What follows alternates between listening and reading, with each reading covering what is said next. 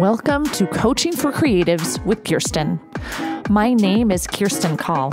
I'm a therapist-trained life coach and a children's book author. Together, we'll get the drama out of our lives and onto the page. Let's get started.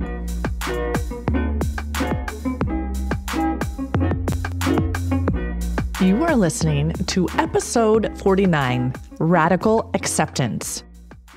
Right before the pandemic hit, our family went to Panama. This was the first time we'd gone on a big trip without extended family. The last trip before our oldest child graduated from high school. We were so excited to visit some places where my husband lived as a kid and also explore the islands. When we landed in Panama, we were exhausted and excited at the same time. As we got on the water taxi, I couldn't help but look forward to the time we were going to spend sailing, exploring the islands, enjoying the time with only ourselves and the captain and a cook. So the water taxi was something I had never experienced before. Water sprayed into my face like a fire hose, and we hit waves in a way that made me wonder if I'd ever make it to our boat without any major injuries. The longer we were on the water taxi, the more I wondered, are we in the right place? Did we take the wrong taxi? Will we ever find our boat or our captain? We passed boat after boat and realized none of them were the one we had booked. So the water taxi driver stopped. He radioed. He asked other drivers where our boat could possibly be. He asked other boat captains. Finally, we realized that our captain had double booked himself. Our boat was filled with other passengers. We had nowhere to go. At the time, it all felt sort of surreal. We'd never booked anything like this only to have it fall through before. The water taxi driver dropped us off on a nearby island and told us our captain would be there the next day for us. We were supposed to be on a boat with unlimited water and soda. We were supposed to be alone together in a comfortable-ish, if small, space. We could argue with reality all we wanted, but the reality was we were stranded on an island. There were people on the island who helped us. They gave us fish to eat with eyes that stared at us from the plate. There was a dilapidated basketball hoop. We could walk the periphery of the island in 10 minutes. We slept in an open tent-like structure. There were bugs and things we didn't like about this trip. It was not what we expected. It was not what we had planned on, nor what we wanted. But this part of the trip ended up being the most memorable. We literally were stranded, and it bonded us and connected us with each other in a way that a normal experience might not have done. In fact, we might have completely forgotten it. When we talk about Panama, this is what our kids remember. So what does this have to do with radical acceptance? I was forced to accept that I wasn't on a boat. I was on an island. We were not where we thought we were going to be, and arguing with reality wasn't going to change the reality of our situation. As humans, it's natural to resist and argue with reality. Resisting and arguing with reality does not help us. But radical acceptance does. It keeps pain from becoming suffering. Radical acceptance is fully accepting things as they are, instead of ignoring, avoiding, or wishing the situation were different. It's a critical step in moving through difficult experiences to experience more meaning. Radical acceptance is not approval, but it's just completely and totally accepting with our mind, body, and spirit that we cannot currently change the present facts, even if we do not like them. By choosing to radically accept the things that are out of our control, we can prevent ourselves from becoming stuck in unhappiness, bitterness, anger, and sadness, and we can stop our own suffering. So let's talk about some ways to practice radical acceptance in our lives. Number 1, first, notice your thoughts. Are you thinking things like, this is not fair? I can't believe this is happening. Why is this happening to me? What did I do to deserve this? I'm never going to get over this. I wish it were different. It shouldn't be this way. For example, in my island scenario, I was definitely thinking I shouldn't be stranded on an island. I should be on a boat. If we are thinking thoughts like this, we are fighting with reality. The reality for me was we were on an island instead of a boat, and there was nothing we could do about it. So the first step is to notice when you're thinking these sorts of thoughts. The second step is understand what you can and cannot control. Remind yourself of the things you can't change. It has happened. For me in the island scenario, I couldn't control the fact that our ship captain forgot about us and overbooked himself. We were on that island whether we wanted to be or not, and we were going to be on that island until someone picked us up.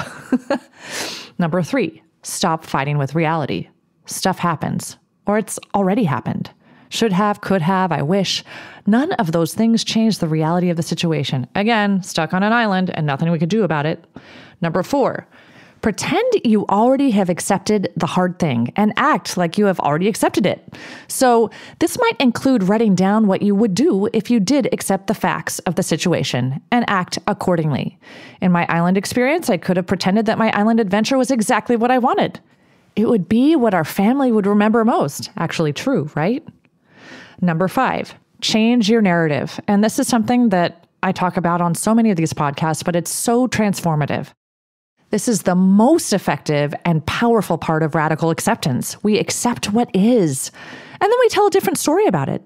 Instead of feeling put out that I wasn't on a boat in my island experience, I could tell myself this was always the plan. I wanted an adventure on a small island where we were unsure of ourselves and how to proceed. That experience helped us know we could deal with uncertainty and still have fun. Number 6, practice acceptance. Practice acceptance with not only your mind, but your body and spirit. This could include breathing, meditating, 90-second feelings, allowing and embracing all of it, all of the feelings. For me, in the island scenario, I had to allow myself to feel disappointed, mad, frustrated. And then I had space to make the island experience an adventure. Just a few days ago, my kids mentioned the overnight island stay, and they did confirm that it was the most exciting and memorable part of our trip.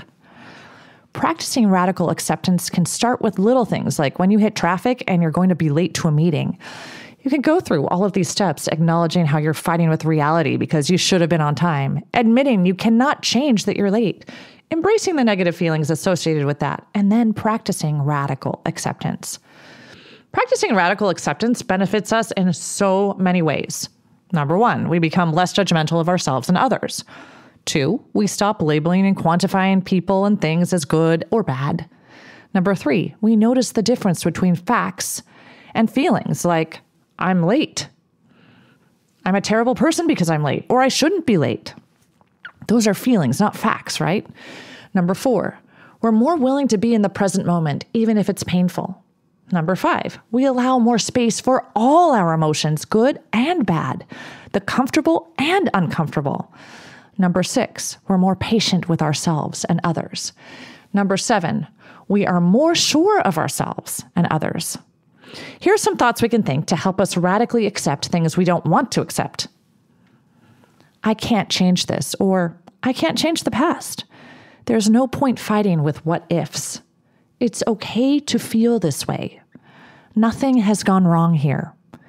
I can accept myself the way I am in this moment. I have no control over other people. I can only control myself. People are going to be people. Believe me, if we could control them, we would have figured out a way, right? Wishing things were different keeps us stuck. Radical acceptance is the kind of work that helps us move through the pain and avoid unnecessary suffering. So, as you find yourself arguing with reality, ask yourself these questions. Does wishing things were different help me? What do I want to feel? How can I set myself up for success? And here's my absolute favorite. Now what? Here's to a new year of radical acceptance. Until next time, keep smiling.